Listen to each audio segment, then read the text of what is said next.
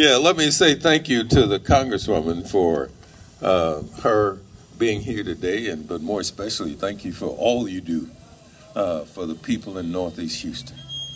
We couldn't do it without you, and so I'm glad that she has thought about you all enough to come this morning. We were giving out the $100 Fiesta gift cards, what we calling after Christmas in the nickel, because we generally have our Christmas in the nickel, where what we do is we'd have up to 1,000 children come to Hester House, and we give out all kinds of toys and computers and all kinds of stuff. But families were hurting this time around. They were hurting so bad that we didn't think that a bicycle at a house was quite the thing we ought to do this time. So we decided to engage with Fiesta and give out the $100 gift cards so families could be fed. Because there are too many people that are hurting still. They're out of work. Some people are out of their employment. And it's just hard. I mean, it's difficult. I know it is.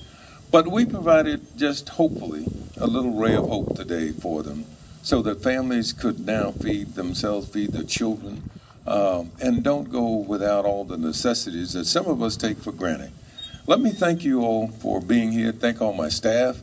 Thank all the volunteers for coming out today to make this a wonderful occasion, because it's always saddens me at this point, though, because I realize we always don't have enough in the way of resources to feed everybody. And there's still cars coming, there's still people hurting, and I wish we could do this every weekend.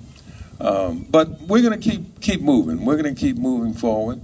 There is, as the Congresswoman said, there's an election coming up on March 1st. And so I hope you'll exercise your right to vote. Right now I'm going to have to take off real quick because I've got to get to one of my teachers, one of my favorite teachers, who's Dr.